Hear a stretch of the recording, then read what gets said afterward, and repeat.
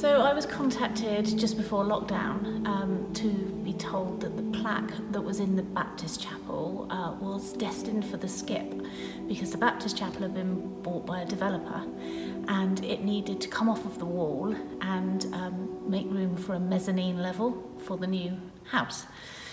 There are a number of people in this village that are direct descendants of wrecks, and it was of important local history that this was something that we saved. So the parish council was approached to see if we could rescue it and find it a new home.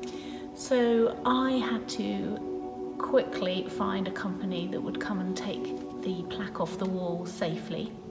And after a quick Google search, I found the War Memorial Restoration in Cardiff.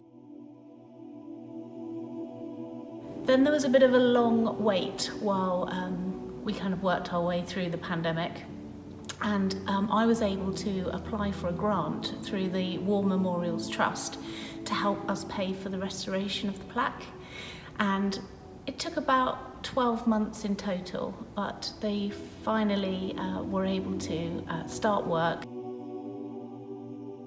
Final part of the journey was to get the plaque placed in this church here in St Mary's, and to do that I had to apply for what's called a faculty.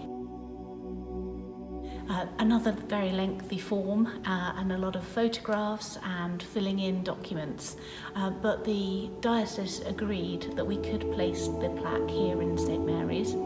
Rex actually converted from being a Baptist to an Anglican for his wedding, and he got married here and his children were baptised here, so it was really fitting that his final resting place would be here in the church.